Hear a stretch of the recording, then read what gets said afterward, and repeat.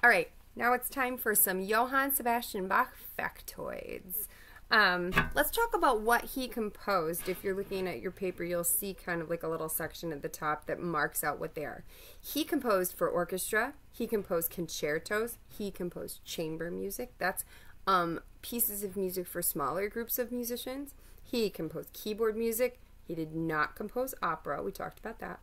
He did not compose, obviously, for theater or film because that was not a thing. He did not compose ballet.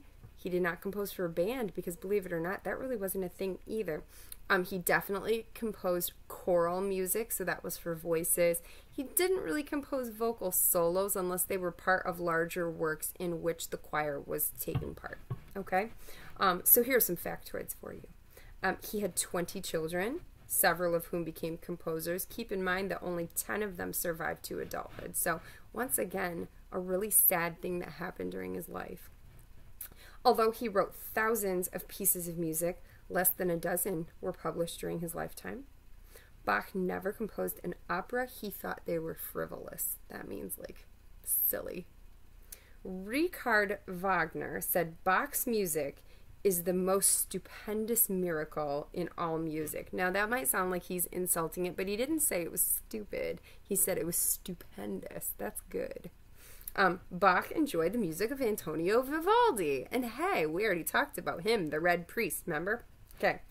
Here's what was going on during the lifetime of Bach. In 1685, he was born, and so was George Friedrich Handel. We're going to talk all about Handel coming up, too. In 1704, the Boston Newsletter is published, and it was the first newspaper in America. In 1709, this is a big deal. The piano was invented by the Italian Bartolomeo Cristofori. Just because it was invented in 1709 doesn't mean that it caught on, and it certainly was not an instrument that Bach wrote for, although his music is very regularly played on piano now. D.G. Fahrenheit constructs the mercury thermometer with a temperature scale in 1714. Do you guys ever remember thermometers that have mercury in them? You probably don't. They're all digital now. I remember that we would take the thermometers and you would have to like shake it, shake it, shake it, shake it, and then you'd like stick it under your arm or stick it under your tongue. But you could do all sorts of things to it to make it register hot, and we always would try to do that to get out of school. Those were the days. And now having mercury in a thermometer is actually really dangerous because if it's glass and you crack it, you know, mercury is really poisonous. In 1718, Yale University moved to New Haven, Connecticut. In 1731, Benjamin Franklin introduces a subscription library in Philadelphia, Pennsylvania. In 1743, there was the first settlement in South Dakota. So that's kind of that westward expansion of the United States at that time. And then 1750 was the death of Johann Sebastian Bach, and the minuet becomes Europe's fashionable dance. And you may have noticed that Bach's death date in 1750 corresponds with the exact end of the Baroque period, and that is for a reason. Basically, historians have looked and said Bach is basically like the greatest, best embodiment of what Baroque music is, and when he died, Baroque kind of died with him for sure. Okay? So, we're going to move on and do the listen page, which you have.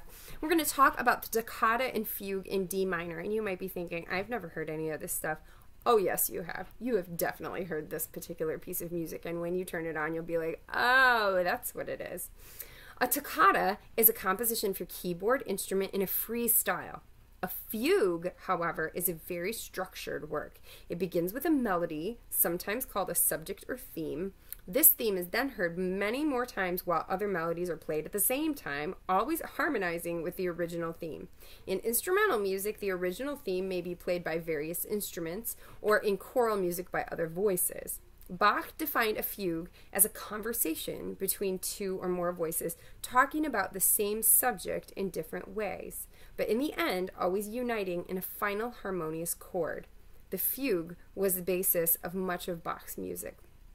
Bach was probably the greatest organist of his time. During Bach's life, the organ experienced a revolution in technology with improvements in the tonality and range of the instrument. Churches were building new organs or updating their old ones. Bach was not only a virtuoso organist, but an organ mechanic as well. He often traveled to other towns supervising the construction of an organ and then giving a concert. When Bach was a court organist to the Duke of Weimar, he wrote 39 glorious organ works, and one of them was the Toccata and Fugue in D minor. This is one of the few organ pieces where music historians have evidence of a performance by Bach himself in 1732. When you hear the Toccata and Fugue in D minor, you may think of Halloween and scary things. It is often used in movies and cartoons to depict monsters. Can you hear the arpeggios or separated chords as opposed to scale passages? I want you, and it says to raise your hand. You don't have to do that. But just think about, when does the fugue start? There's silence right before it starts. And notice how you can hear the bass playing the melody. The organist plays the bass melody with his feet on the pedals of the organ. And so I'm going to ask for you, I'm not going to give you one of the guided listening things anymore, just because I don't really like this one as well as I liked the Vivaldi one, but I do want you to listen to it all the way through. It is a glorious piece of music, it really is. And hopefully, I'm going to look this up and I'm not sure what I'll come up with, but I want to give you an example of an organist really using their feet a lot to play the bass notes. The church I go to, which is in Grand Rapids, is a very traditional church, and we have probably the best and definitely largest organ in pretty much all of West Michigan, definitely all of Grand Rapids, and our organist is awesome. And we have, like, since we've been live streaming a lot lately, we have, like, the live stream will show him playing with his fingers on the various keyboards, but then we actually have, like, a cam that is right at his foot level so that when he's playing something fancy with his feet, you can watch his feet. So I may pop a video of my organist. His name is Dr. Larry Visser. He's fantastic. And so that you can kind of hear and watch him do that, especially with his feet. Like, I've played the piano for most of my life, and I can do fine stuff with two hands, and I can use my one foot to do that one pedal, but I cannot imagine doing my hands on more than one keyboard, plus using both of my feet to actually play notes. Right now on the piano, when I use my feet, I only use it to, like, sustain the tones. If you play the piano, you know what I'm talking about. So anyway, I hope you enjoyed our study of J.S. Bach. You just need to complete the review sheet. That is going to be based primarily on this these last two segments of readings.